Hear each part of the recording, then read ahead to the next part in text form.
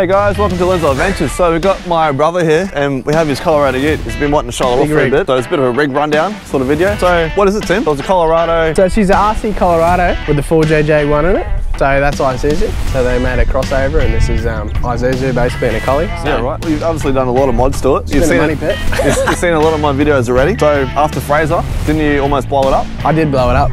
So what happened? So you went and got a tune first. Yeah. So I got it tuned. Took it over to Fraser with like 209 horsepower. That was still pretty fun. But then picked up some bad fuel somewhere in Fraser. And then about a month after Fraser, the old girl just went pop. And wasn't it at the shop, at the mechanic? It went pop in the shop. It was going in for more power actually. Yeah, and it went pop at the shop. Lined up, yeah. Bad fuel, killed all the injectors and just put a hole straight through cylinder number 4. BDS, they built this thing. What they did So BDS Bundaberg. Yeah, BDS Bundaberg. So awesome for building, you know, big power cars. So they built this, they quoted off insurance, so they paid about 10.7 grand. So I was really lucky to get it on insurance 10.7 grand. because they cover bad fuel, so I was lucky. Yeah, so I just paid a bit extra for all the extra sort of stuff. BDS, they didn't make a stock motor, they built it with like a forged crank, forged rods, bigger pistons, yeah, all forged stuff to kind of just strengthen it up a bit, yeah. And let's check it out, man. Open your bonnet, let's have a look at it. So how long have you had it since you've had all the work done to it, since a complete brand new motor? So you didn't have a car for what, like 2 months now? Yeah, about 2.5 months, just because it broke down just for Chrissy. Worst time. So then, look at this, pretty much like how neat and tidy is that? It's a bit dusty at the moment, but you know. Yeah, we just had a couple of mud holes and whatnot. So they did an awesome job. And the cooler, you literally got all the, like sporty. This is called a HPD blanket. So they put all these in with the builds for good workmanship because it was in there for a while. So I was really fortunate that they looked after me a fair bit. It was about 10 grand for the rebuild and I paid extra. 10 grand for the rebuild? Yeah, about 10 grand for the rebuild. You paid nothing for it? I paid a little bit extra for all the extra performance mods, so because the injectors are stuff. So I got big 30 plus injectors. Got clean and tidy. 44 mil turbo. You literally haven't been through much mud yet, have you? Like, no, I've been trying to avoid it because she looks clean. So with all that and then with the touch combo, ECU touch combo, she's running about 272 horsepower with like 770 Newton meters of torque. So it gets up in parties, that's for sure. So yeah, it's fun having it up the beach, that's for sure. What's it like on fuel? It's not too bad on fuel. It's gotten a bit worse with the rooftop 10 on. Yeah, quite a bit worse actually. But that's just like wind drag. But apart from that, before I put that on, it was still so good on fuel. Like probably around 10 litres per 100, maybe better. So you can get what, down to Brisbane, what, in a full tank or something, or half tank? Well, she's got a long range tank in it, so it's got a bigger tank again. Didn't you take it up to Early Beach for a trip? Took it all the way up to Early Beach. So something like a 9-hour drive, 10-hour drive. Yeah, so that was before it was tuned. So that was full tank, got me all the way up there and driving around before I had to fill up. Wow, so that's pretty cool. All right, so obviously you got a lot of mods. Let's talk about your bull bar. So it's ARB bull bar. ARB bull bar, Deluxe with the winch. Deluxe. These Kings bodies or what are these? No, these are XTMs, so they're only just cheapies, but they do the job. The winch, is that the This is King's winch. King's Dominator one? Just all the basically the King's catalogue I just sort of got on the ute. Yeah, it's the best way. So I got the King's awning, got the King's rooftop tent, King's winch. I've got King's drawers in the back. I've got tread tracks mounted up here. This is pretty cool on the bottom here. So King's lights in the back. These up custom? Yeah, so this is a custom rear bar. I got Jason Lewis and Brizzy built them. So I did a quick trip down there. Yeah, so because when I first brought it, the sports bar on the back was all pushed in and dinted in when I first brought it because these old people reversing or something. So got it repainted, got all the badges blacked out. Wow. And got a rear bar, so that's cool. So if someone ever reverses into me in the car park again, I'm safe. Yeah, you're pretty safe. Because aren't they normally silver, these badges and whatnot? Yeah, they're all silver. So you got them. Went to a panel beater. Cool. So you got a couple lights at the top. Yeah, a few lights. So you got 2 roof racks. You got one on the back, one on the front. Yep, on cam. That's a good design because normally when you have a rooftop tent, you got no. Well, she's pretty heavy, so I wanted to get it up the front there because I got it weighed today actually, and it's about 2.66 tonnes. So wow, that's it's getting pretty fucking heavy. That's a lot. So what have you got in here? You got a lot more goodies in here, eh? Oh fuck. There's a mouldy old wrap here. I'll throw that up there. You like your wrap? You eat that while you eat like 10 a day? I left it in the fridge and forgot it was in there. So I got a brass Mickey fridge. You know, got the how's this way? It slides out? Yeah, just slides, just King's drawers. You know, just the basic. All the shit you need driving around. What are these little wings? Yeah, so they're the wings. So they unscrew off here. This one I have all my recovery gear in. So you have like a switch or something like that. You got your sits pretty flush. There's like a whole recovery kit in there, plus extra strap and soft shackles. Fits quite a bit. Yeah, so it's just easy access. And under there, it's just got my hose. Just nothing special. But have you got your compressor hooked up as well? Yeah, compressor's hooked up. So it's a matter of opening this up. Yep. And then what, just pulling up like that, pulling your cord out. pumping air up. Yep, So she's on. does it just sit there all the time, or is it? Yeah, like, so she's mounted in there all the time. that's cool. It's hardwired up because I got sick of untangling it. Second battery as well for a dual battery system. 140 amp, yeah. So let's just connect up to your front battery. Try to keep the fridge running as much as I can. Yeah, especially keep those beers cold. Yeah, that's the main thing. Beers cold. That's pretty cool. So what sort of lift have you got? Is it 2 Oh, she's only got a 2-inch lift. 2 inch I lift? wanted to keep it legal. The other ute I had like a 5-inch lift and 33s. So it's pretty cool, but it's just like super illegal. The coolest thing I like about your car is the little turbo, was it the switch thing that changed the... Oh, yep. So if I start her up, she's got, I don't know if you're gonna come closer or not, she's got the touch combo. So you can slide between tunes, so that's tune 2. That's tune 1. So the flick of a thumb, and that's 258. Then that's 272. 258, 272. So daily 258, so it's just less wear.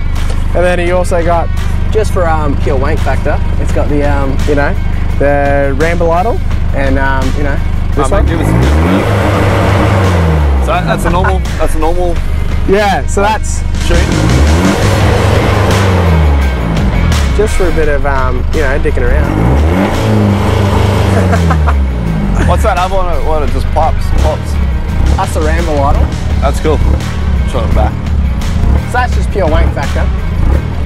Sounds like a big V8 or something, like, how cool is that? You just set that traffic light, bang, bang. Do you do it sometimes? Set that traffic lights and just Sometimes, if I'm feeling like a dickhead. It makes it like a big V8 or something like that, when it's just like, hey Tim, show us your motor, mate. That's pretty good. Not doing it as good, but yeah. I mean, as you can see, Got to dick around with it a bit. the amount of power it puts out already. And what have you got? You got a nice head unit as well? Yeah, so she's got just a basic head unit. Yep. JVC. I wouldn't recommend it. They're not very good. Oh, they're very good. But yeah, apart from that, she's LTR, so it's got cruise control and Got shit. your windows, you got snorkel. Nothing really special. So what's the best trip you've been on already? Probably the funnest trip was Fraser Island. Fraser Island, okay. That was a lot of fun. So what made it so fun? You know, just new car, been at a place we've been to many times, but you saw your mates getting drunk and stuff. And bombed in Isle Rocks as well. Oh, that's right, yep. Well, you can see one of my other videos, guys. You did really well, but you got through. I'm sure he was the first car I got through out of all our cars, but... Because I went up there at first, and I was just still only getting used to the ute after the tune, because it just drove completely differently. I was going to go up in high range, but everyone told me just go low, and I did. And it was going sweet, like it was going too easy, so I went to 4th, and bang, she got bogged, so... Got a while to get out of it, but got out of it. And who towed you out? Who towed you out? Winched out. Lindsay out too. I got him out, which is pretty cool. But then I was the only one that could go through in 2nd gear high range, so that was cool. So what's the next trip? So are we going to plan a trip to go to Double Island Point soon? Yeah, that's where I want to go. So outside of Brisbane, nice little beach. These are the boys, get ready. Yeah, go have a few beers and have a good week away camping and whatnot. Yeah, so what is it, what's the whole thing called? So it's a Colorado, what's the motor called? RC Colorado, and she's got a 4JJ1 in it. So. 4JJ1. So what makes it so rare of a motor? It's not rare, everyone's got one. Okay. They're just a good quality motor. What makes yours so good, better? Well, just, you know, the tune basically. Yep. Bit extra power. The reason why they're such a good motor is because they weren't designed for big power, but people have discovered that they can make big power out of them and they handle it. Oh, you can see it already. Do you reckon it's going to have any like long issues of like well, CVs probably out of a stock one, you know, maybe, but because this one's built, so. And didn't you replace the clutch too, to make it a bit? Yeah, so I got a stronger clutch because I had a 300 horsepower MPC clutch in it. It made too much torque for that clutch, so I had to go to like a 350 horsepower clutch. So obviously you didn't pay for the motor and stuff because that was an insurance job, but how much money all up do you reckon you've spent? Or obviously you didn't spend the motor, but rough figure. So how much was the car when you first brought it? I don't like thinking about that. That's something I've never told you. But you know, we're going to bring it up. You know, he's got a lot of mods in his car. You know, on himself, obviously, with mechanical wise, what you could. I brought it for 17, but they've gone up in value, so I've sort of won a little bit there. I added up the other day, and you know, like I've probably spent about what, maybe 20 plus on it, and then if you add the motor in, then that's like fucking 30 plus. 30 plus? Like, yeah. What model was it? So she's a 2010.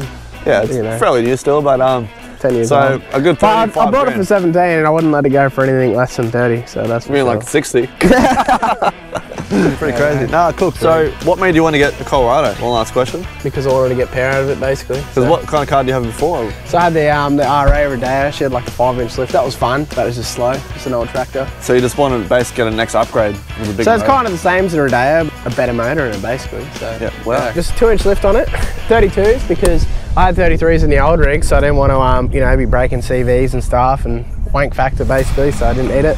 And then I went the manual hubs over the auto. So say if you, so they come with automatic hubs? Yeah, automatic hubs. Yeah. So it's just all press buttons inside. Yeah, So yeah. I went the manual hubs because, you know, break a CV and then you can't drive it home. So, yeah, so you this way you just try to off. send it into a drive if you have to. So. And have you had any like mechanical issues that just recently, like little ones? Do you think that's broken or? Not really. I've been pretty lucky with it, apart from, you know, a bit of a nightmare I went through with the motor. But yeah. I broke a CV once, but that's, well, I didn't actually break it. It's because a stick went through and cut the boot, filled up with sand. Yeah, it just filled up with sand and started clicking. And wow. Luckily I was heading home, but so. And what's your plans? What do you want to do now? Like with the car, any more mechanical or cool things you want to add? Well, basically it's kind of set up how I want. Down the track, I'm not sure if I want to get some scrub bars. Oh yeah, what I really want to do is get scrub bars, side steps, and then have them all welded up and attached so it comes around to the rear bar. Just protection everywhere. That's pretty Maybe cool. get a locker and stuff, but not for a long time. I'm pretty sick of spending money on it. So. That's unless you want to go to Cape York or do something crazy anyway, but you can, this is ready to go Cape York now. Yeah, basically. But yeah, I wouldn't mind going to Cape York something. Get up there and pull everyone out. Have you used the rooftop deck? No, I haven't yet. Yeah. We meant to the other weekend, but it started raining, so. It's just up there for a look, so. Oh, basically, just the King's catalogue. Do you find it's a bit more when you're driving along like a big country road, the wind pushes them more too? On a windy day, yeah, definitely pushes feel a it. bit. Feels On a like big it's a lot. car. Feels bigger than what it is, that's for sure. Yeah. It's about it, eh? Yeah, so buy yourself a Colorado.